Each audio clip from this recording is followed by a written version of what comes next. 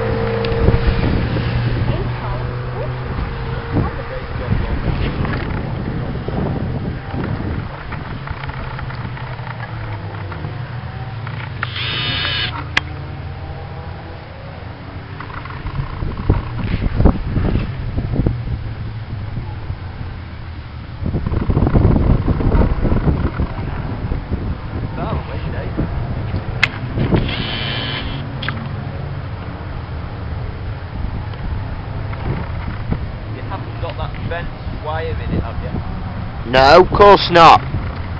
The picture is quotes for you. Oh, shut. That's a back.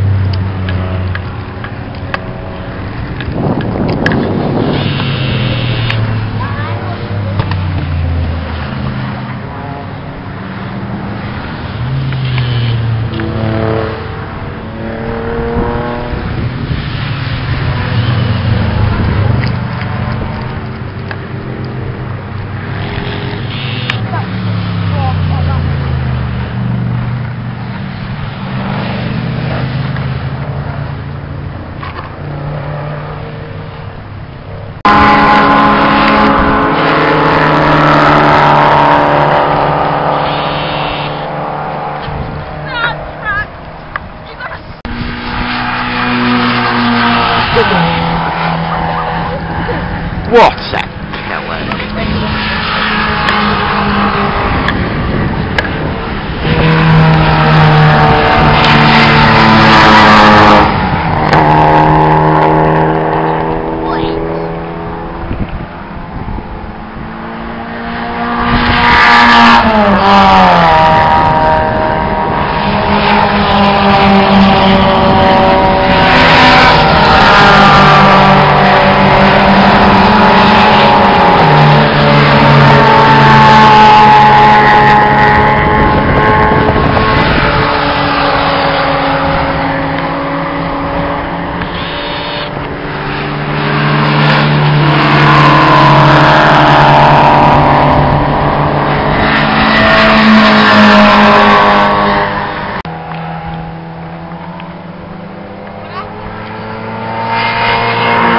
Exhaust kicked out on the car.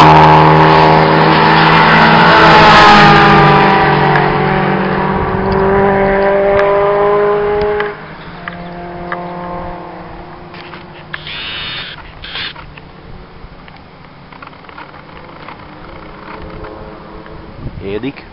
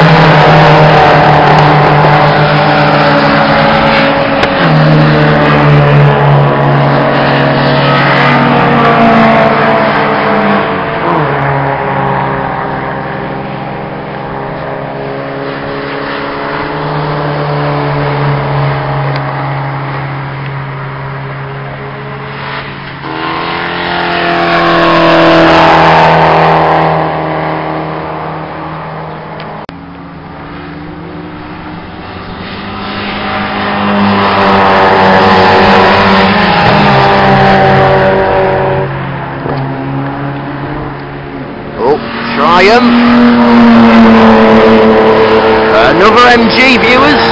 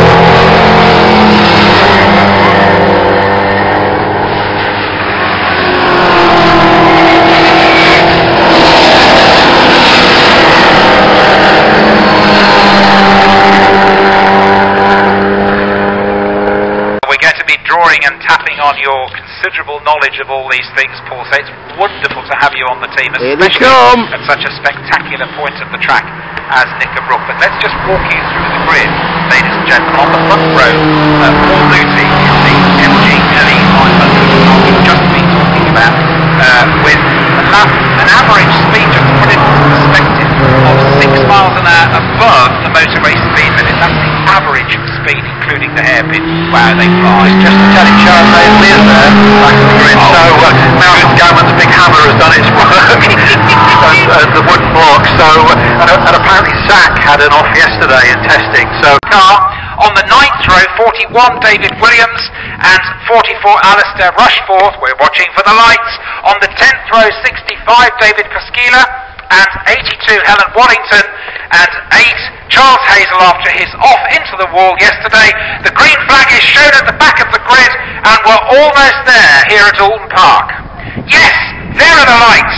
The revs already high, the lights are off and off they go. A brilliant, wonderful start by Paul Luty and Chris Bray trying to go down the inside of Paul Luty into Old Hall, but he can't quite do it. Doug Cole, Colin Robertson, Andrew Bradford, there they are, Paul, strolling down the avenue towards you. Yeah, they come into sight, and you're right, Luty's got the drop. He's got the drop on Chris Bray at the start, and huge amount of locking up. I think that's it was the Andrew Bradford TF, some locking up there, but I'm pleased to say everybody's safely away, and we've got to keep an eye on Charles Hazel. How far is he going to get up the grid? We've also got this superb battle in Class C to watch out for.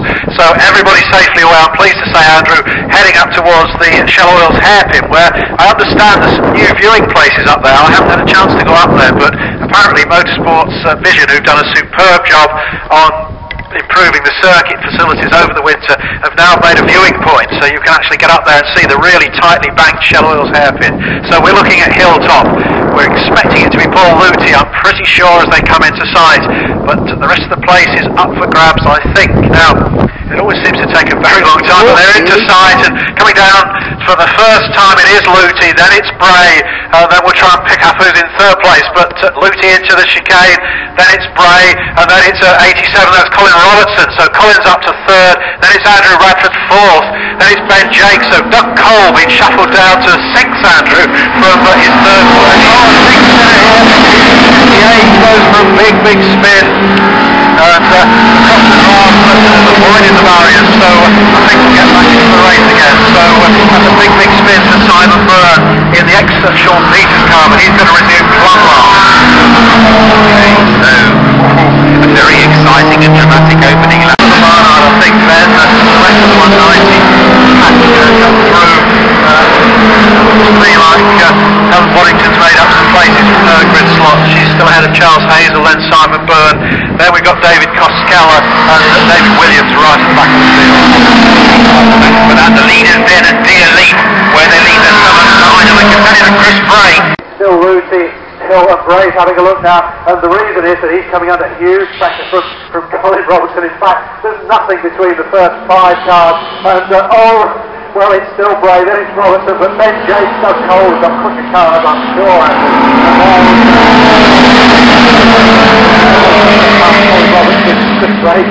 Colin Robertson in his mirror. Now let's see about the class battle. It's number 16, so that's 17,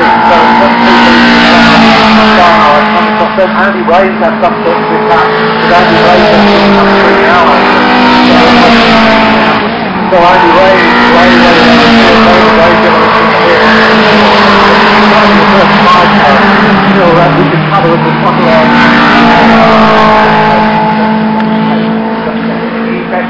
Off the race, they're going to line all back. Suddenly, it's right with Paul Lucy and Old Paul. They're only about 40 minutes.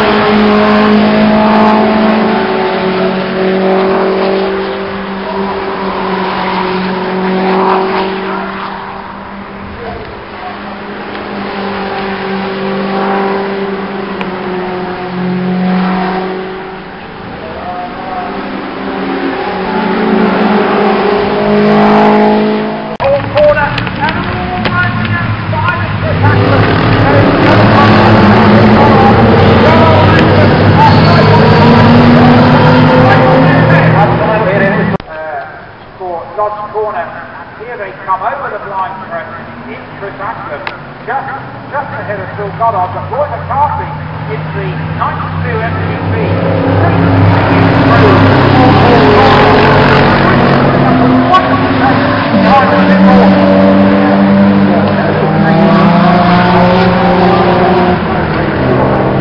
Two yellow cards, Roy's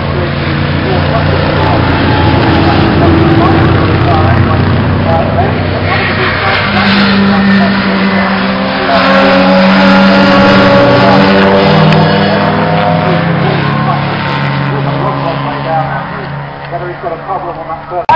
Tony leads him. Roy trying to take second place away from Phil Goddard. Yeah, he's trying to come down Cascade, but he can't quite do it. Phil Goddard closes the door and Roy not wanting to do what Paul Wilson feels there.